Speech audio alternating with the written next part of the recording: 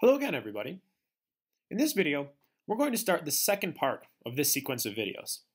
If you remember in the introduction, I said that this sequence of videos, this tutorial, will be split into three parts. In the first part, we're going to study dynamic games or sequential games.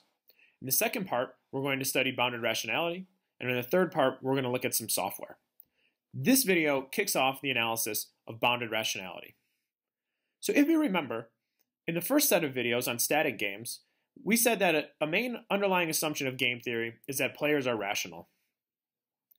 This means that they always know what's best for them, and they always choose such an action to maximize their happiness or their utility. And as many of you know, this is probably not the case in the real world. In this video, or in this video and the subsequent video, we're going to look at some examples of how people are not fully rational and how they make mistakes. And then we're going to look at how game theory has attempted to deal with some of these issues. So to begin, I'll provide a little bit of history. One can say that bounded rationality in games, which has been known as behavioral game theory, was more or less kicked off by the research of two psychologists, Daniel Kahneman and Amos Tversky. And what these researchers did was they brought subjects into a laboratory and presented them with a decision problem. They found that in many cases, even though the decision problem was simple, the player's actions, or their ultimate decision, can be swayed by something as simple as how the problem was phrased. In this video, we'll go through some of those laboratory experiments and outline some of their main findings. So one of their major findings was that there was something known as a framing bias. So a framing bias says that people's ultimate decision is influenced by how the decision is presented to them. So let's give the example that they used. The example that they used was that there was a disease that was going to spread through some highly populated area, and they gave one group of people this possible choice.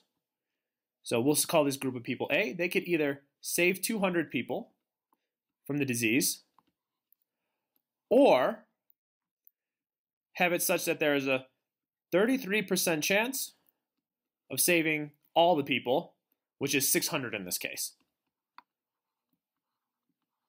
So we'll call it 600 total people at risk. So 33% chance of saving 600 people and 66% chance of saving none. Okay, I just rounded the probabilities. Of course, it's 33.3 and 66.6. So this is group one. They had this decision problem, A. Another group had this decision problem. So they were given the options, let 400 people die, or 33% chance no one dies,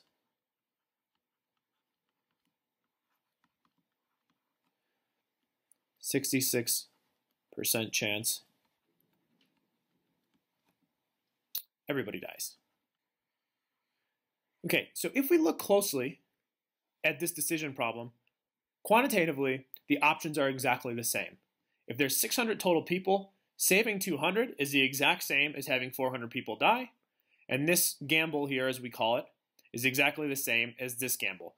33% chance of saving 600 is the same thing as saying 36% chance that nobody dies. Now, the interesting part is that when people were presented with decision problem A, 72% of people chose option 1. However, when they were presented, now these are different people, but when they were presented with option B, only 22% chose option 1. So although the decision problem is exactly the same quantitatively in terms of the outcome, Kahneman and Tversky found that when you phrase a question differently, it can have a significant impact on what people choose. This is known as the framing bias. And this is just an introduction of one of the ways that people may be swayed illogically. If you phrase a question differently, even keeping the payoffs and the actual underlying decision problem the same, people may change their decision. In the next video, we'll go through a couple more laboratory examples, but I think this framing bias gives a good flavor of the work of Kahneman and Tversky and how they found that people may not act in the most logical way all the time. Stay tuned for some more examples.